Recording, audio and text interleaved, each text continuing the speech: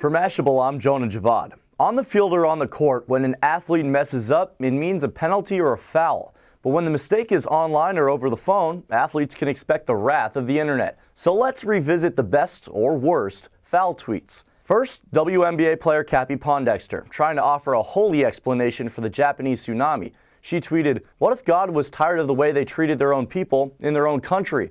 I don't know, guys, he makes no mistakes." And you just never know. They did Pearl Harbor, so you can't expect anything less. She later apologized for both, saying she didn't mean to hurt anyone. To the NFL, wide receiver Chad Ochocinco waves goodbye to a cool $25,000 after breaking NFL rules and tweeting during a preseason game. But that didn't stop him from tweeting about the fine. "Dear NFL, I apologize for tweeting during the game, but that was 2 months of my Bugatti payments you just took from me.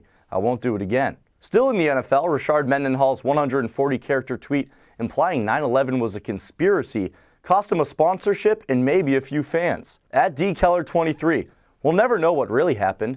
I just have a hard time believing a plane could take a skyscraper down demolition style." On to phone follies.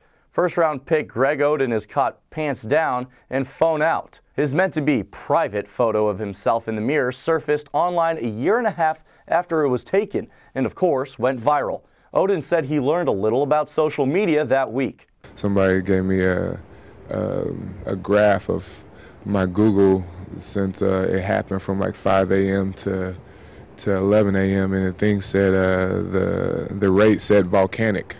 In 2009, when Twitter was first making its way into the sports arena, this tweet from Detroit Pistons forward Charlie Villanueva put him on the bench. "In the locker room, snuck to post my twit. We're playing the Celtics, tie ball game at the half. Coach wants more toughness, I gotta step up." Next, Texas cornerback Kareem Jackson took a little vacay to the Dominican Republic and brought back some pictures, but they weren't from the beach. They were from a cockfight. Look at all these people that be at these chicken fights. You would think it's a college football game.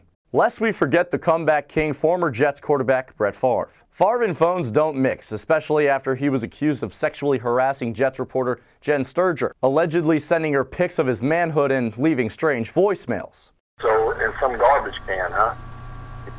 So that's what you think I think of you. All right, well, I'm still trying." UCLA b-ball player Joshua Smith continues the foul tweets.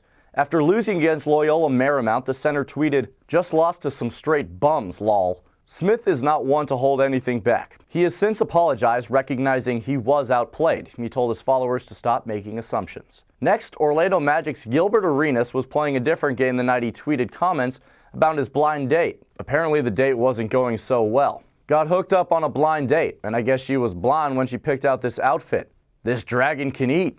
And "I thought she had a bunch of stretch marks, but it was just her shirt, looking like Simba." And last, Kansas City Chiefs former, emphasis on former, running back Larry Johnson was suspended, fined, and then let go after a series of mistweets, one of which contained a homophobic slur. "Make me regret it, LMAO. You don't stop my check, LMAO. So tweet away." So let this be a reminder. Tweet it, text it, or say it right the first time, or your lack of better judgment might make the next video mashup.